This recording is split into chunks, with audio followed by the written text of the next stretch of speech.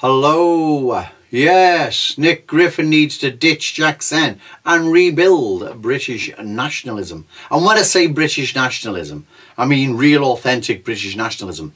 Not the pantomime and circus, the comedy sketch Hope Not Hate has created, masquerading as British nationalism, but real British nationalism.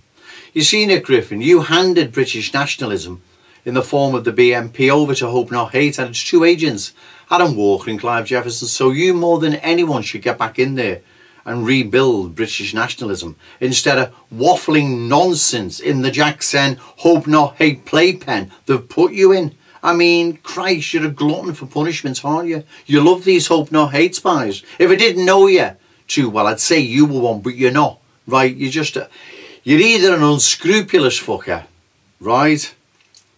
Or you're dumber than dumb. Well, I'd rather you were dumber than dumb than the unscrupulous one, but who knows? Why you're doing what you're doing, I don't know, especially when you know it's a load of baloney, right? Relocating to the countryside and building white communities, fantasy world, literally. And you know it is, right? So I don't know why you're doing it. Maybe there's a wage in it for you. I just don't know. But you know it's a load of nonsense like you do your Reconquista. And talking of Reconquista, and I don't want to get personal here, I don't want to get personal. Your grandchildren now going through the Reconquista programme, homeschooled, shielded from the liberal poison, and being educated and brought up with the sole purpose of meeting and marrying a fellow racially conscious, racially aware white nationalist to have children and repeat the process. Are your own grandchildren going through it? Well, the answer's no. So, you know, the whole thing's a load of baloney that you've invented to save face. Maybe, I don't know. I don't know why. I don't know why you've done it, but it's a load of baloney. Your own grandchildren, like I said, I don't want to get personal.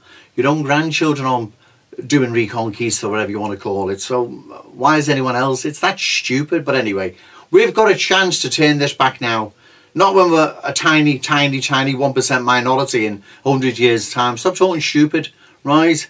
You know, with present trends the way they're going, there won't be any white people. And if indeed there are any white people left, they'll all be transgendered loonies and screwballs. So it's not happening. So it's going to happen now or never. And we've got enough people in the country to make it happen. Don't forget, we haven't got to get a full slate of MPs in Parliament. We could just get 1/3 or even half of that, right? That would be enough, right? I'm telling you, we'd win this country back. We had that amount of MPs, and we can do it. We can do it. I know we can, right? So do you, right? We can win council seats again. We can win council chambers. You know we can. We nearly won them in Barking and Dagenham and Stoke and Burnley. We can do it again. Real power. That's what you call controlling the communities, or white communities, being their councillor, right? Not somewhere out in the Cotswolds. You're talking nonsense, or even further afield where you live, right? It's just, oh, we did live in Wales. I don't know where you are now.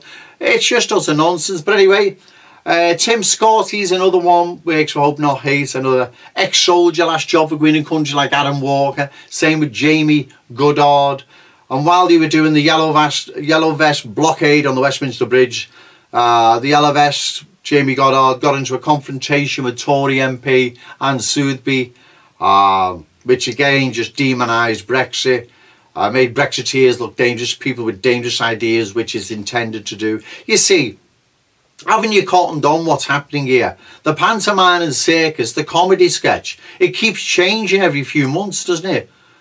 In a few months' time, there'll be the Democratic UK yellow vest, won't there? And so on and so on. You know, you can see what they're doing, except electoral politics, which is real power, real control, right? That's how we control our communities, not the fantasy you're coming out with.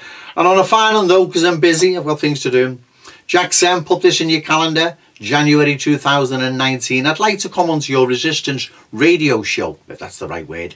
And I like the viewers, listeners, should have said, like the listeners, to hear my opinion why I believe you're working for Hope Not Hate, as opposed to being some white nationalist, which you're not. You're a bogus white nationalist. You, Nick Griffin, I'd like to talk with you as well why your present day approach is a load of nonsense, and you know it is.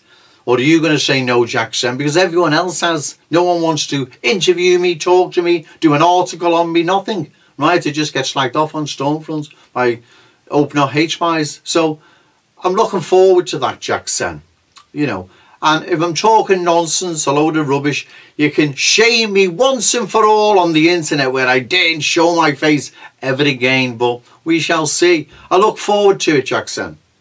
Okay, thank you.